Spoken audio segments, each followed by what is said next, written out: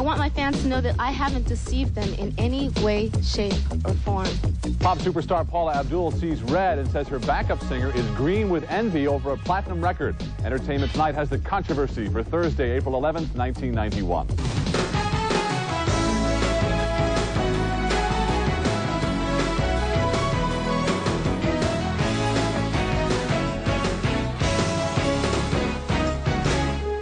Hello again, everybody. I'm Mary Hart. And I'm John Tesh. And Paula Abdul came out swinging today in the latest Who Really Sang It controversy to hit the pop music world. Earlier this week, a backup singer claimed 3 songs on Abdul's multi-platinum album, Forever Your Girl, were more like duets. Is the lead vocal on Paula Abdul's hit, Opposites Attract, really a combination of 2 singers? Abdul herself and background singer on the album, Yvette Marine. This morning, Paula held a press conference to address the question. I sing the lead vocals on every single song of the Forever Your Girl album. I put a lot of work into that album, and I'm very proud of it. Abdul also said she agreed with her label, Virgin Records, that Marine's allegations filed in a lawsuit last Monday were an attempt to obtain Marine a recording contract. For someone to come out of nowhere this week, 3 years after the album was recorded, to diminish my work and cast doubts on my integrity and my reputation, I could not sit still and remain silent.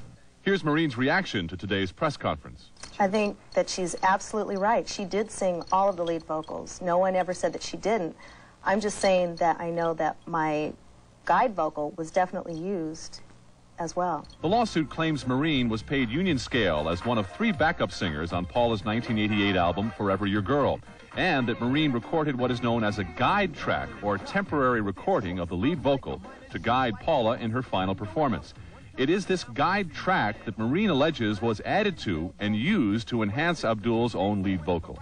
I went into the studio and recorded my lead vocals on Opposite Attract. It is my lead vocal. Financially, the difference between a backup singer and a lead singer can be substantial. Backups are paid once. Lead vocalists may share in the royalties, which for the 3 disputed songs on Forever Your Girl, by some estimates, could bring Marine more than $1 million.